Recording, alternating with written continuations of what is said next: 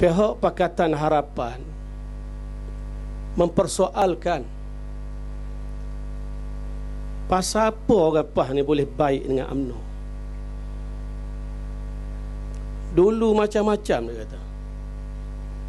Dulu kan berlawan dengan UMNO. Lah ni apa boleh buat ta'awun dengan UMNO? Kita jawab,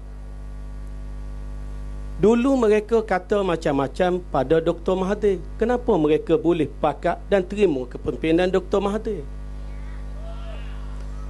Biar dia jawab dulu, sebab hak dia kata kepada Dr. Mahathir lebih teruk daripada apa yang kita kata kepada pimpinan UMNO. Ketua peropok, ketua penyamu, Maha Fir'aun. Tiba-tiba dia boleh jadi tukar masuk kepada ketua penyamu.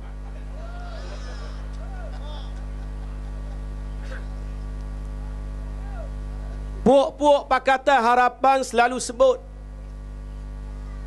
tak ingat kau pesanan Tok Guru Ni Aziz? Sehingga ahli parlimen DAP, hak ada 3 lain dalam parlimen, dia seorang.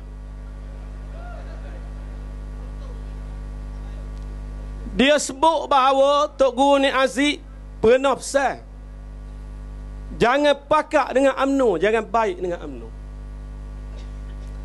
Saya dah beritahu kepada ahli-ahli parlimen PAS supaya jawab.